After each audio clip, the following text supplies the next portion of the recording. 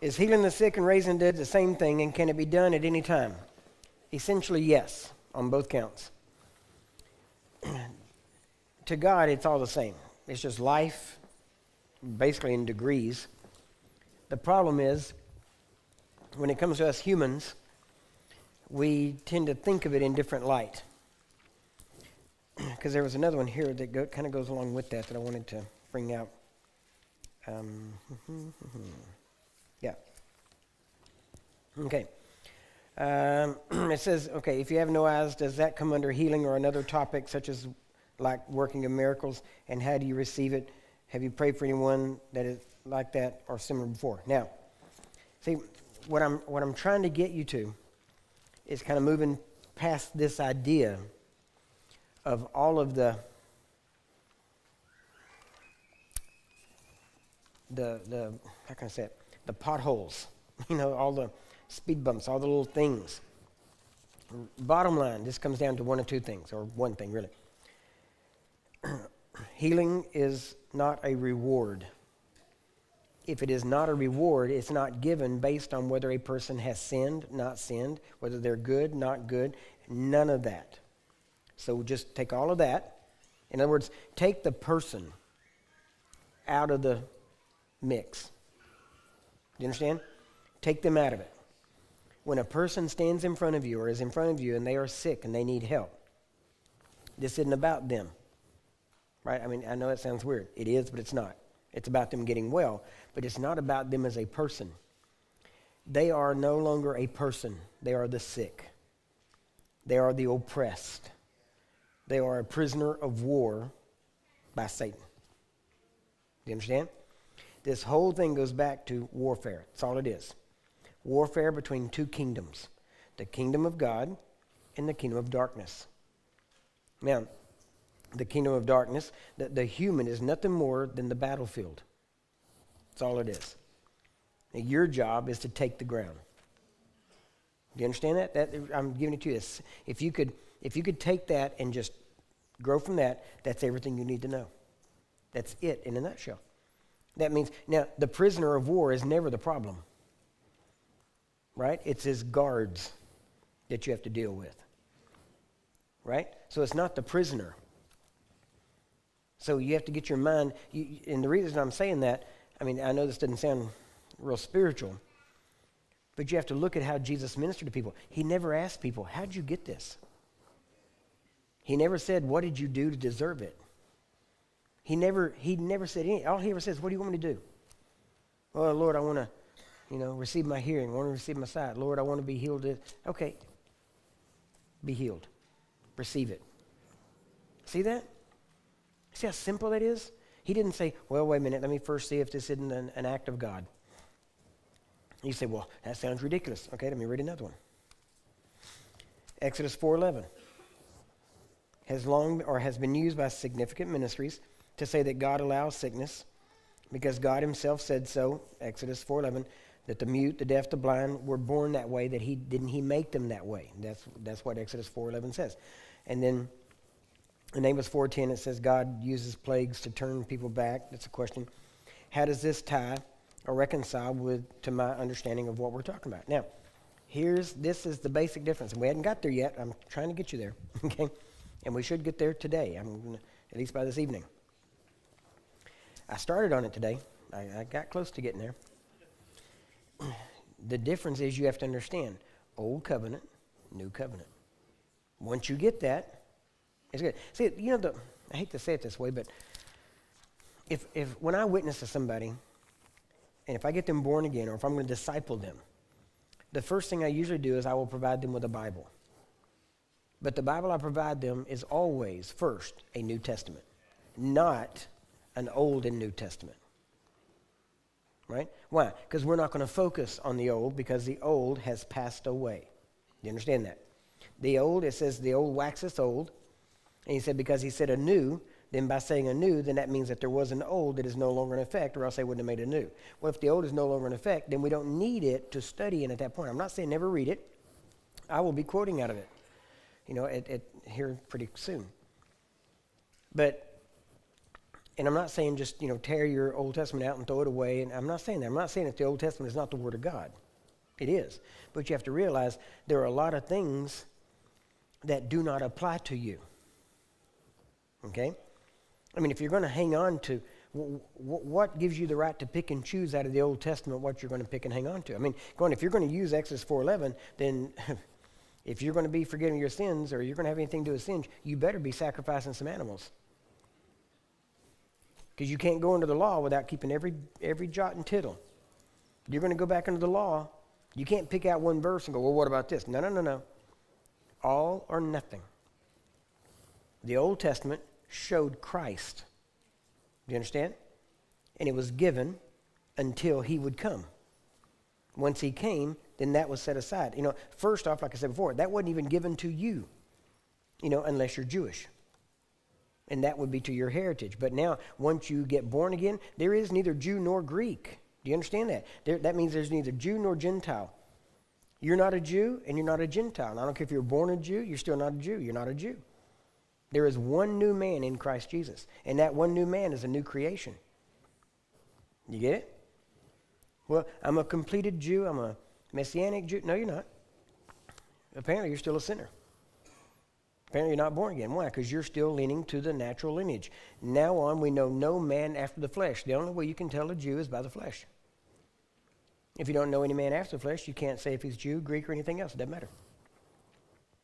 You understand? If you know him by the Spirit, all you know by the Spirit is light or dark, life or death, dead or alive. That's the only way you know. If you're in Christ, you're alive. If you're not in Christ, you're dead. You understand that? This stuff is super simple. The reason we make it not simple is because we want to hold on to something. Your struggle is that you try to hang on to the world and God each with one hand. And many times what that means is, okay, look, here's how you can tell, real simple. Christianity, how many know Christianity is not a religion? Right? It is relationship with God. Now, every religion, you can tell what's a religion. A religion, if it's a religion, you can always put ism on the end of it. Right? Buddhism, Shintoism, Confucianism. Right? You can always put an ism on the end of those things. That or their derivatives. Christianity, no ism. So you don't get an ism. Christianity doesn't become a religion until you start dividing it up. Pentecostalism, Episcopalianism, Catholicism. You understand? Christianity doesn't become religion until you start dividing it up. It was a relationship with God. Now, give you another one. A religion. Judaism. Religion. Not a relationship with God. The Jews did not have a relationship with God. Do you understand? They had the law. And they were the carriers of the law. Salvation came to the world through them because Jesus was one of them, and salvation came through him, John chapter 4. You getting this? So when you start going back to the old covenant and trying to say these old covenant things about, well, but God was this and God, you have to realize, number one, God had to deal with men a certain way under the old covenant. Why? Because there was no redeemer. There was no covering.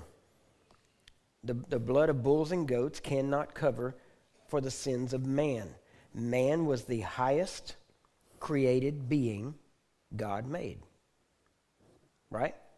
So that means that the only thing that could cleanse man's sin would be something equal to man or above him. Everything below him couldn't cleanse him. The animals were below him. God gave man dominion over all the animals of the field, bulls and goats.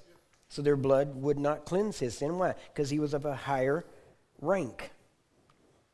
So for him to be cleansed, something of a higher rank had to be sacrificed. Jesus. You understand? So the old covenant was based on the sacrifice of bulls and goats, not on the blood of Jesus. Now, that's why the blood of bulls and goats had to be shed every year. Why? Because every year, when they did it again, it reminded them that that blood did not purge their sins, but it had to be done again. So it didn't make the people that were under that covenant perfect. It did not make them perfect. You know what makes them perfect? Hebrews says that without us, they could not be made perfect.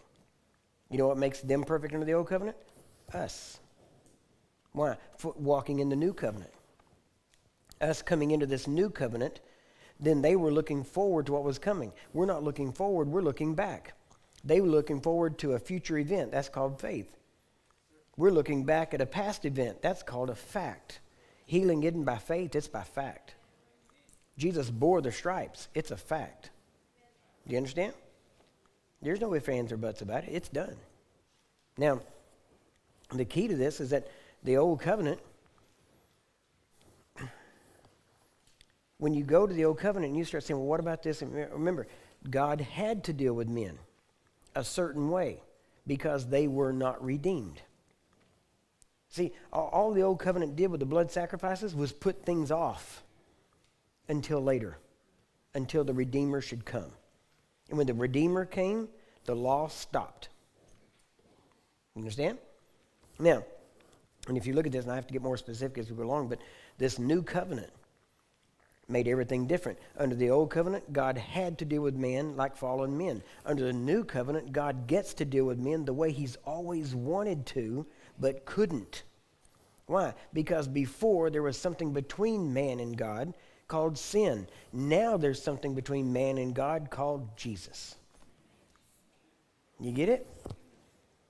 That's the beauty of this whole thing. So when people, that's what is so amazing to me when people always go back to the Old Testament and try to, well, yeah, but, God makes the blind. No, God took responsibility for the creation that he created. We say, well, what do you mean he took? See, the problem is we look at this time from Adam all the way up to Jesus, and we're looking at 4,000 years. So that's a long period of time to us. To God, it's not. So when God says in Exodus, didn't I make the blind? Didn't I make the deaf? Didn't I make the mute? And all that kind of stuff. We say, well, see right there, he says he did it. He's saying he takes responsibility. He made man, and knowing what was going to happen, and we know he knew what was going to happen because he made the plan of redemption from before the foundation of the world. So what we would say is, well, he knew it was going to come, and then that's wrong. No, but he made the cure for it before the thing even happened. So he took responsibility, and he said, don't worry, I will take care of it. And then he did in Jesus. Now, we don't like it because it took 4,000 years.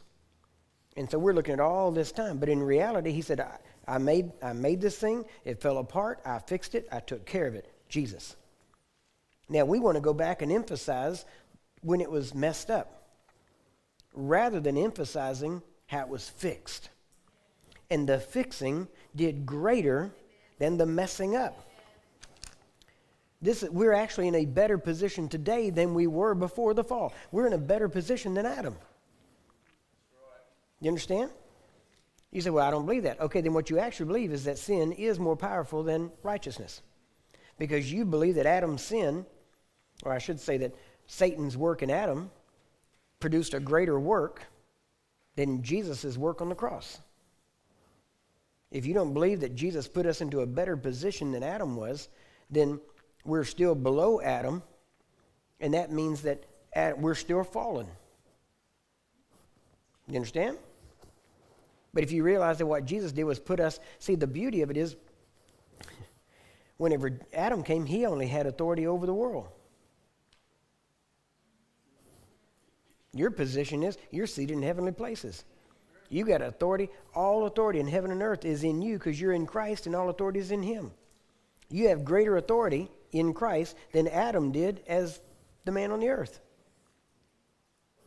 Do you get that? Now, there is nothing to say that Adam had God's nature or character. Matter of fact, we know he didn't because he fell. But we have God's nature. We have his character. We have his spirit. There's nothing that says that that Adam had God's spirit.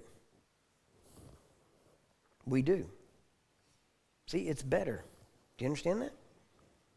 Now, our problem is, all this goes back, and it's really kind of funny when you think about it, because if you walk in power, you really never worry about how people got the way they were. The only people that really worry about why this, how's that, and all this are people that can't do anything about it. The people that can do something about it just say, be free. I don't care how you got it. Well, you don't understand. I don't care. Don't talk to me. You might talk me out of it. You know, if I get to know you well enough, I might believe you and believe that you don't deserve it. So just don't talk to me. And let me just pray for you, okay? Because I don't care how you got in the condition you're in. That's not important. What's important is I know how to get you out. Amen? Now, and if I get you out and then I say, okay, be healed. Now go and sin no more. And if you do that, guess what? It won't happen to you again. I'm not saying you got there by sin. Because everything that happens to you isn't because you sinned. Sometimes it's an attack. Sometimes it's sowing and reaping. You know, believe it or not, sometimes it's because you live in a fallen world. Children with genetic diseases. It's not the parent's fault. And it's not the child's fault. It's the devil's fault because we live in a fallen world. There is disease out there. It is, see, the whole thing is that this world is degenerating. Newton's third law of thermodynamics. Everything has a tendency to run down. You know, which proves that evolution isn't true because they said we ran up. Right? We didn't run up. We're running down. And it's funny because the generation that is always thinks they were the smartest. And yet you go back and study the Egyptians. They knew how to do stuff we don't know how to do today. They were smarter in many cases. Now, they might not have had some things to work with that we do. But I'll be honest with you, the more we have to work with, the dumber we're getting. Okay? Is that right? I mean, come on. I can't even tell you my wife's phone number. You know why? She's on speed dial. I don't need to remember it anymore. Used to, I had all this stuff memorized. You know? Now, I just, there you go, push the button. Right? You know, people don't have to study math anymore. They got a calculator. You know, you ask them, how much is such and such times such as, I don't know. I got this. I don't need to know that. And it's funny. We make these smart machines and we're getting dumber. You see? So, but it just amazes me because we want to know how and why. And okay, none of that matters. Live free. Just be free. Well, I have this pain. Well, that's not right. Well, can you show me that in Scripture? Whatever I ask, He'll do it. Well, that doesn't cover pain. If I can ask for it, it covers it. Right? Well, I want a pain Scripture. Okay. You're a pain in my side. How's that one?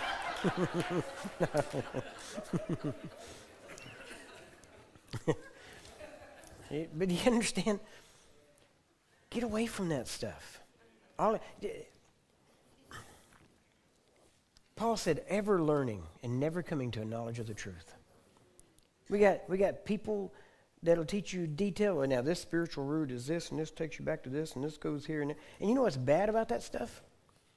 The minute somebody if you go and study the spiritual root of sin or of sickness and things like that, the minute somebody comes up and says, would you pray for me? Well, what's the matter with you? Well, I've got arthritis. Immediately, you're not a deliverer, you're a judge. Because your mind goes to your little book and says, and arthritis, okay, that's bitterness of the spirit. And that's going to, oh, so you're bitter. So you just became a judge. You don't know this person. You don't know if they're bitter. You just judge them.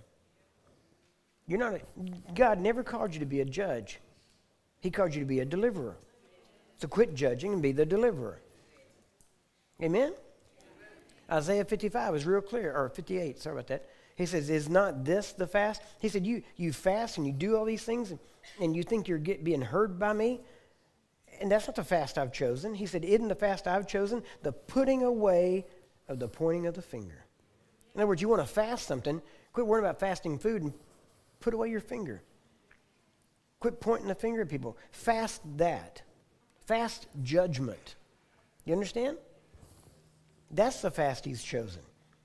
And if you're gonna fast food, fine. If you make food, feed the hungry. You understand? That's what this is about. You can't. I keep trying to take you back to something simple. Love God. Love your neighbor. What does love do? Love sets free. Love doesn't hold account of past wrongs. read 1 Corinthians 13. Everybody knows it. Love believes all things. Well, do you think he's really changed? I don't know. Let's just wait and see. No, I believe he has. You know, it's amazing. People will rise to the level that you expect of them. If you treat somebody like, well, I bet he hadn't changed a bit. I don't know. I'm going to just watch him. You know what? When he gets around you, he'll feel guilty. He'll feel down. And he won't change. Why? Because he doesn't feel like he has any hope. But if you go to him, and even if you see him mess up, you go, hey, why are you doing that? That ain't you. I know you, man. You've changed. You're different. You wouldn't do that anymore. Come on. You know what? They'll rise to that level. They'll rise up to the level of your expectation of them. I try to treat everybody like they're saved. And you know what? I've got more people saved that way than the other way. I ride on airplanes and I talk to people. People say, so where are you going? Well, I'm going to Australia. I'm going to South Africa. I'm going to Indonesia. Really? What are you doing over there? I look around like I got a secret. I put these hands on people and their bodies change. And you ought to see them. They're like, really? And usually the first thing they ask me is kind of like, what, do they lose weight? That's the first. You know? But you just talk to them. And I tell them, I say, no, cancer disappears. High blood pressure disappears. People get out of wheelchairs. I mean, it's amazing. And they're like, really? How do you do that? I said, well, it's easy. Just say in the name of Jesus. And that's the first clue that they have that this is Christianity. And as soon as they hear that, all of a sudden they're like, oh, yeah. You know, and then all of a sudden they don't want to talk to you anymore. You're just gonna, or if they do, all of a sudden their whole tone changes. You know, yeah. Or then all of a sudden first they're like, so what do you do for a living? You know, well, I'm a preacher. Oh, well, I go to the church every now and then, Reverend. You know? I mean, it's amazing. Their whole tone changes. You know, all of a sudden they're very religious. Every time they mention God, it's a 3-syllable word, God. You know, and they start talking that way. And I try to tell them, no, it's not that. It's not that. And I'm like, you've never put your hands on anybody that got well? Well, no. Why not? Well, I didn't know. Well, you can do it in the name of Jesus. All you got to do is make him your Lord, and he works through you, and there you go. And all of a sudden they're like, really? See, I just treat it. See, you know why people don't receive it from me? Because you act like it's not real. You act like you're ashamed of it. You try to hide it. But yet, whenever you want to pray for the sick, you want to see them jump out of wheelchairs. You want to be real bold in church, but you want to be a private Christian, secret Christian, you know, on the airplane or in the restaurant. We're not promised healing in church. Mark 16 says believers lay hands on the sick. It says as you go, not as you sit and wait for them to come to you. It says as you go. Amen? This is whatever city you go into, heal the sick therein. In other words, if there's sick people in your city, it's your fault. Why? Because you're supposed to heal the sick therein, in the city. Shouldn't be anybody sick.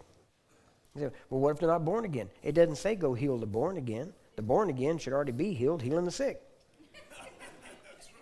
Right? This stuff is simple. It's light and dark, death and life, and come on.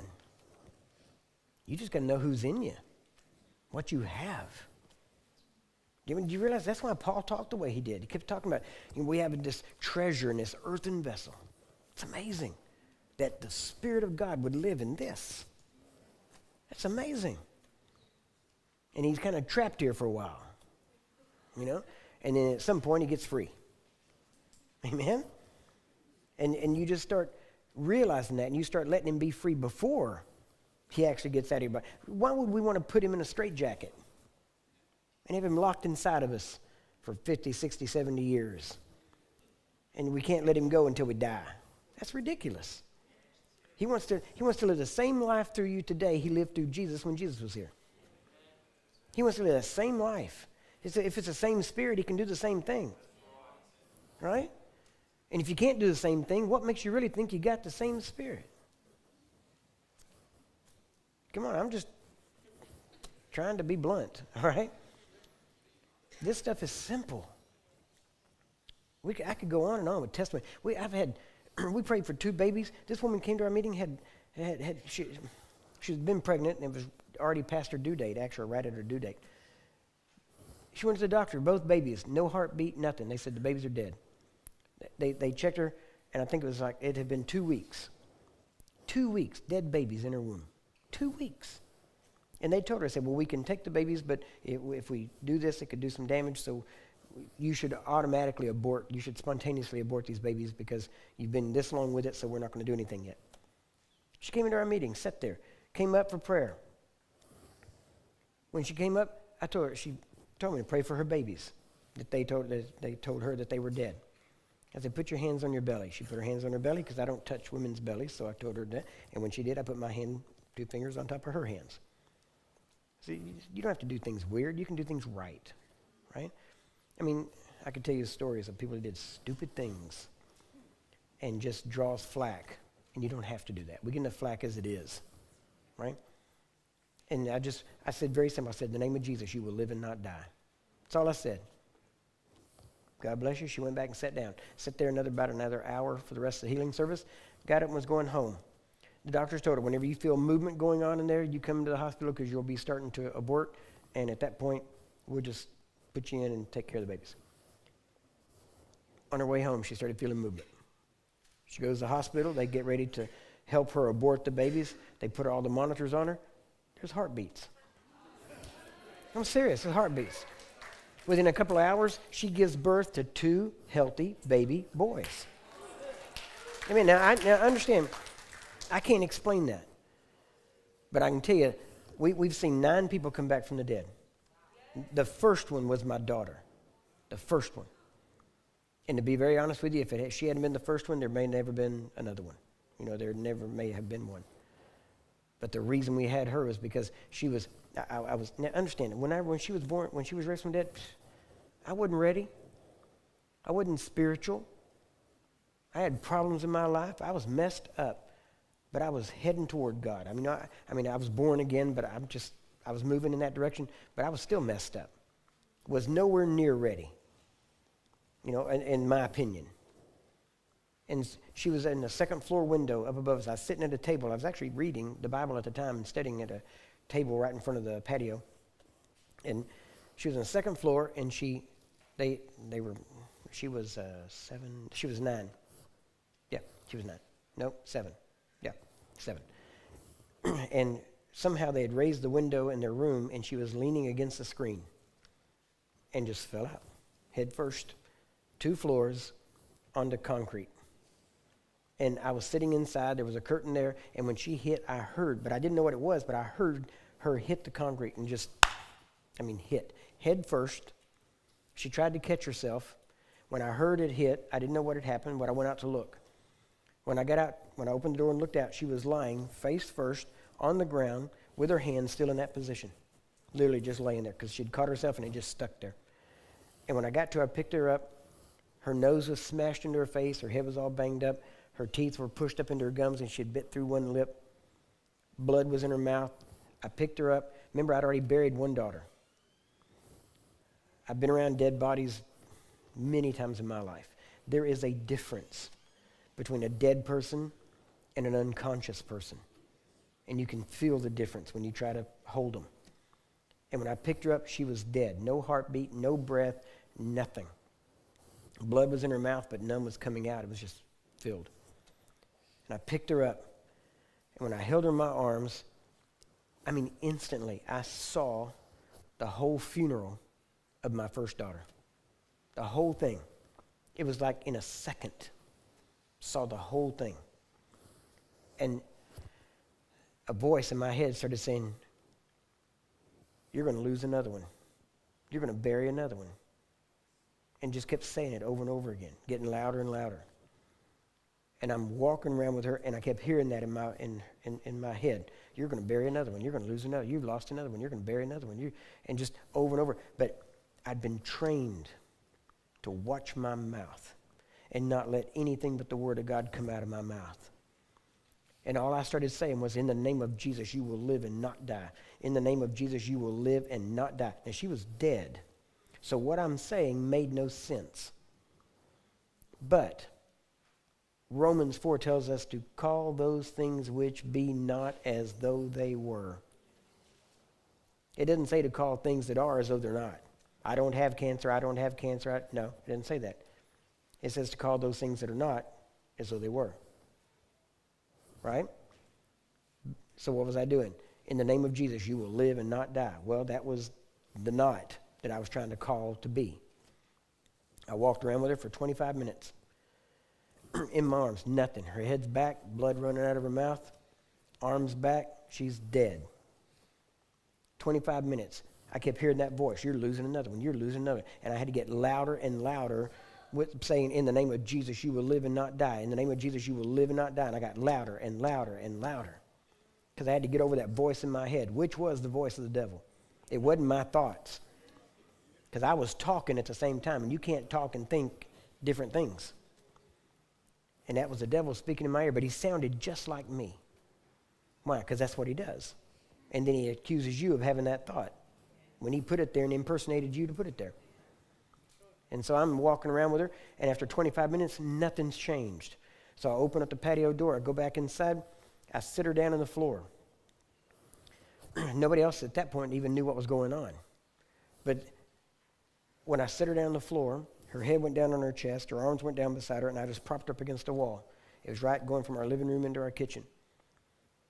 And I get down in front of her on my knees and I start yelling, in the name of Jesus. And I point my finger, in the name of Jesus, you will live and not die. In the name of Jesus. That's all I said, over and over and loud. And I started getting louder and louder in there. And then my wife and my other two children, my son and my other daughter, heard me yelling and come running downstairs to see what was going on. When they got in the room, they panicked. Everybody started screaming and hollering and jumping around. They were all young, but they all just started panicking. And it was the strangest thing because I turned to them. And all I can say, it was like I was in a bubble. I mean, it was amazing because it was so peaceful that there wasn't a matter of, I got to get this. It was a matter of, this cannot help but happen. And I remember turning to my family and I said, shut up. If you can't believe, leave. And immediately, all three of them just shut up and got quiet. And I turned back to Rebecca and I started saying, in the name of Jesus, you will live and not die. In the name of Jesus, you will live and not die. And I kept saying it over and over again. And after about another 20 minutes, she was dead about 45 minutes. All of a sudden, she was sitting like this, and it was like someone punched her in the stomach. She just jerked forward, did like that, and spewed blood out of me, all over me. I was right in front of her.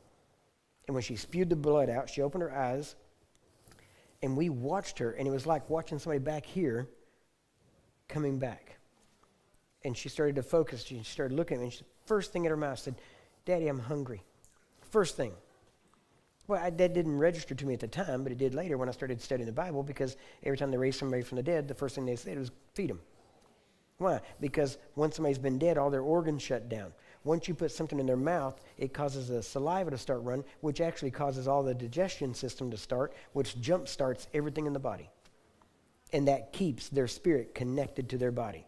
See, the spirit comes back to see if it's a viable host. Can it stay or not? If nothing's working, it'll leave. But if it comes back and it stays, because the organs are working, it will stick, and that'll stay with the body, and then they come back.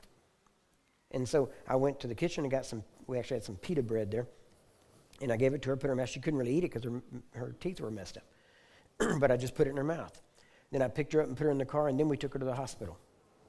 That was the first time I even thought about taking her to the hospital. First thing in my mind. And all the way there, she kept complaining and crying because it hurt when she was trying to hold herself up. Well, we didn't know it, but she'd broke both of her wrists in the fall. And she crushed her right knee. Just the other day after we moved, I found pictures of her in the hospital bed with all of her cast on and her sitting there, and you can see the banged up head and all that kind of stuff. And so and people say, well, if God brought her back from the dead, why didn't he heal her wrist? I didn't ask him to.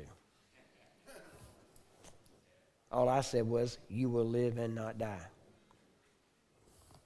You understand? So we got what we asked for. Now, that was the first one. And that was the longest I've ever had to pray for somebody to come back from the dead. Now, I prayed for other people and they hadn't come back. Right? Like I said, but that was the longest. Every time after that I've ever prayed for somebody, it's been 3 to 5 minutes, max. And so we've seen these kind of situations. And the only reason I'm saying this is because I want you to realize you got to move beyond the which I would really say it was a babyhood stage of the details. You've got to move into just believing God and trusting God and just saying, you said it. Now, I've laid hands. That's done. It's done. It has to happen. Having done all, stand. You don't back off of that. You don't go on. I got to send you to lunch here or supper or something like that. But I wanted to cover these real quick because I want you to realize this. I'm going to get into these details things. You don't have to know that much. All you need to know is that healing is in the atonement. It's always God's will. Jesus paid for it. If I said, is there any reason why Jesus won't save a person? If a person turns to Jesus and says, I make you my Lord, forgive me my sins, or however you want to, whatever your thing is, however you do it, will God ever turn anybody away? Why? There's some bad people out there. You're telling me if Hitler had said, Jesus, would he be saved? Why? Couldn't he be too bad? Well, now think about it. If you can't be too bad, then you can't be good enough.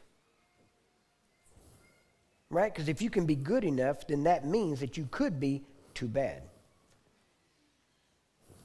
You get it?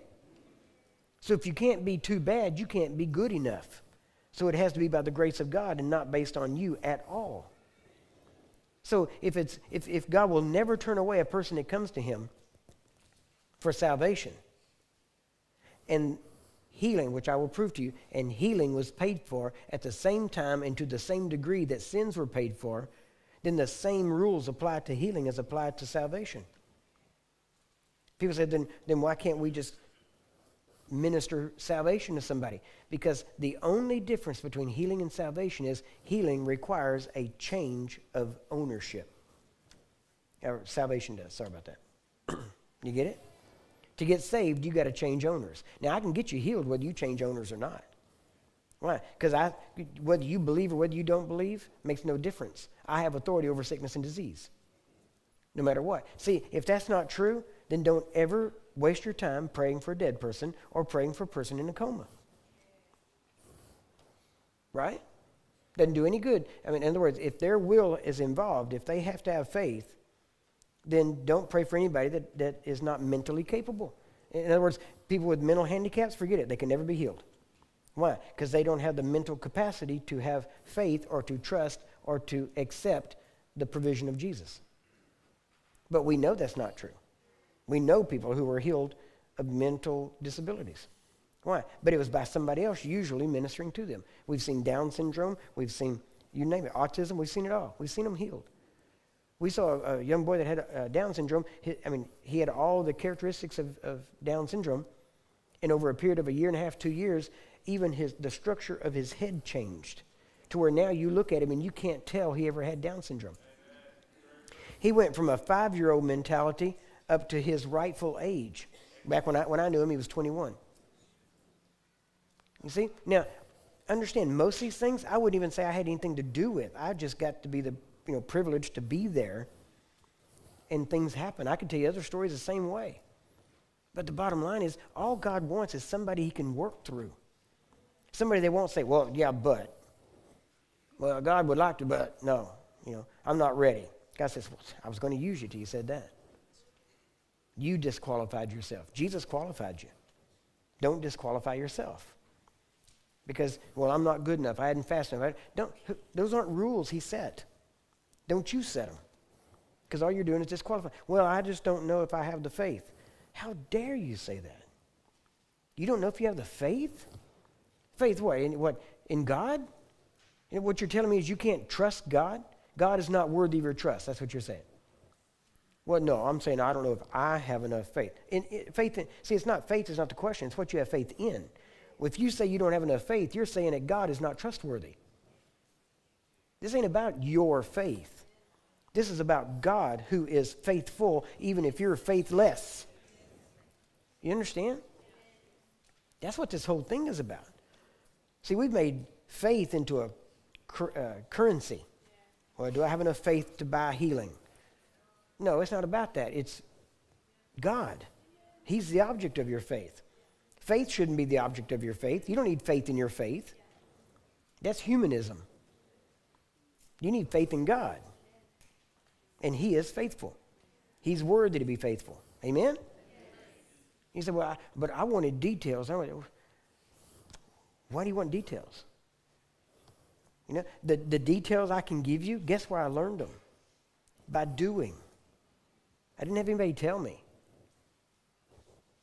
I learned it by doing it. Now, I'm going to give you details, because hopefully it'll get you there faster. But all I'm saying is, it wasn't the details that makes it work. It's you deciding to do what you're supposed to do and not quit until you get what you came after. I mean, come on, think about it. We're trying to convince God to do it, and in reality, Jesus goes through, and this woman says, Lord, my daughter has a devil. And Jesus said, well, it's not right to give the children's bread to the dogs. He just told her no. Why? He said, because I'm not sent to the Gentiles. I'm not sent but I am sent to the lost sheep of the house of Israel. In other words, look, God made a covenant with Abraham, and I have to fulfill it, so I have to go to the children of Israel first. I'm not to the Gentiles. I got to do this. So he tells this woman no. Now, was Jesus the voice of God on the earth? Yes. So God told that woman no. And you say, well, I don't like that. That means he could tell me no. No, he can't. Can't tell you no. Why? Because all the promises are in him, yes, and in him, amen. So be it. He can't tell you no. You know why, too? Guess what? Now it is to the Gentiles. Right?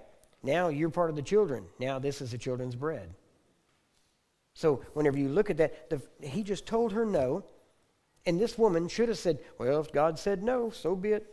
Thy will be done. If it be thy will, Lord, heal my daughter. No. Okay. But that ain't what you see. You know what you see? Lord, even the dogs get the crumbs. In other words, I ain't leaving here without it. I heard what you said, but I'm getting it. I mean, think about it. God says no, and she says, no, that ain't good enough. And then he turned around and says, you got great faith. Why? Because you didn't take no for an answer. Most people, you say no, they go, okay. But see, when I raised my daughter from my dad, I wasn't going to take no. No wasn't even an option. I never even thought of stopping. People say, well, how long would you have done it? I'd still be there today. You know, it'd be a mess, but I'd still be there. Right? Why? Because I'd already lost one. I wasn't going to lose another. God gave me my kids to me. He didn't give my kids to doctors. He gave me the responsibility for them. And I take that responsibility, and I've never turned them over to doctors since. I've done everything we need to do. I've prayed. We believed. We did what we had to do, and we have never lost another child. You understand? We've had situations go on, and God has seen us through every one of them. Why? Because I just won't quit. I hate to lose, and I just won't back down, especially if this book tells me I'm not supposed to. Now, and understand, I don't have anything going for me, and if there's any reason why God does do stuff for us, it's just because we don't quit. So if you don't get anything else, just get perseverance, get that tenacity, get that grit to just dig in and go, no, the Bible says this, and it will be this no matter what. And you just keep on plowing through. And anything gets in your way, if you ever hear no, it's a devil. Do you understand? Because God won't say no, because all the promises are in Christ, yea, and in him, amen. So if you hear no, it's not Jesus, it's not God, because they say the same thing. It's a devil. So just refuse to take it. When you do, you watch what happens.